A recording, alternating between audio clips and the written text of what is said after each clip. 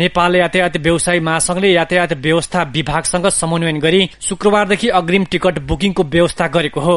असोज 22 गतेसम्म बिहान 6 बजेदेखि साँझ 5 बजेसम्म टिकट बुकिङ गर्न सकिनेछ। महासंघका कोषाध्यक्ष सुयश पौडेलका अनुसार अहिलेका लागि गोङ्गबु बस पार्कबाट अग्रिम टिकट बुकिङ गर्न सकिनेछ।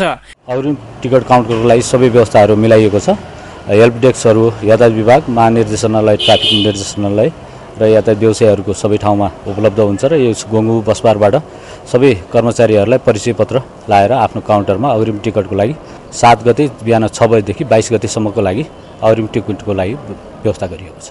अग्रिम टिकट बुकिङका लागि गोङ्गबु बस पार्कमा 24 वटा टिकट काउन्टर सञ्चालनमा ल्याइएको छ। चाडपर्वका बेला दलालको बिगबिगी र अग्रिम बुकिङको नाममा ठगी हुन नदिन प्रहरी समेत परिचालन गरिनेछ। अग्रिम टिकट बुकिङ गर्दा यात्रुले सरकारले तोकेकै भाडा दर तिर्नुपर्नेछ। हाल दैनिक 1100 को हाराहारीमा बसहरू काठमाडौँबाट बाहिर जाने गरेका छन्। काठमाडौँबाट चाडपर्व मनाउन घर जानेहरूको संख्या झण्डै 15 लाखको हाराहारीमा भएको र यसपालि यो संख्या अझै बढ्ने व्यवसायहरूको अनुमान छ।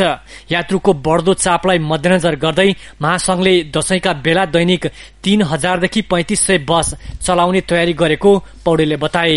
नियमित गाडीहरू जुन रुटमा छन् त्यसलाई निश्चय नै हामी सञ्चालन गर्छौं र डिटेन गाडीहरू जुन छन् तिनलाई पनि हामीले आफ्नो संस्थाबाट सबै संस्थाहरूलाई दशैंको बेला सञ्चालन गर्न अनुरोध गरेका पनि छौं र त्यसले गर्दाखेरि पोहोर सालको डेटा अनुसार जुन 15 लाखसम्म मान्छेहरू बाहिरिएको थियो भने यसपालि बढ्ने अपेक्षा पनि राखेका छौं र त्यसलाई सुव्यवस्थित र व्यवस्थित तरिकाले भनौं अझ सीट भन्दा बढी यात्रु नराखिकन दुर्घटना रहित ढंगले विभिन्न ठाउँमा यात्रुहरूलाई पुर्याउने हाम्रो उद्देश्य पनि छ।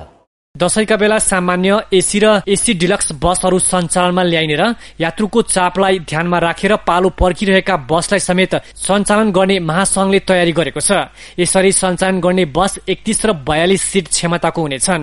यसैबीच सरकारले सीट क्षमता भन्दा बढ़ी यात्रु नराख्न र तोकिएको भन्दा बढ़ी भाडा नलिन व्यवसायीहरूलाई चेतावनी समेत दिएको छ। यता चाडबाडलाई लक्षित गरी अग्रिम टिकट बुकिङ खुलेकोमा यात्रुहरू खुशी भए पनि ठगी नहुने कुरामा ढुक्क हुन सकेका छैनन्। यहाँ चाहिँ एकदम ठगी धन्दा एवं बढी भइरहेको देखेँ मैले पनि।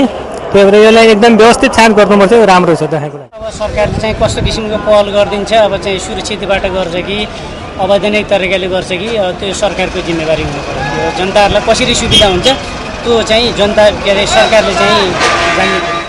अध्ययन र रोजगारीका लागि विभिन्न जिल्लाबाट काठमाडौँ आई बसेकाहरू वर्ष दिनमा एक पटक भए पनि घर फर्कन चाहन्छन्, तर पर्याप्त सवारी साधन नहुँदा प्रत्येक वर्ष उनीहरूले जोखिमपूर्ण यात्रा गर्नुपर्ने हुन्छ।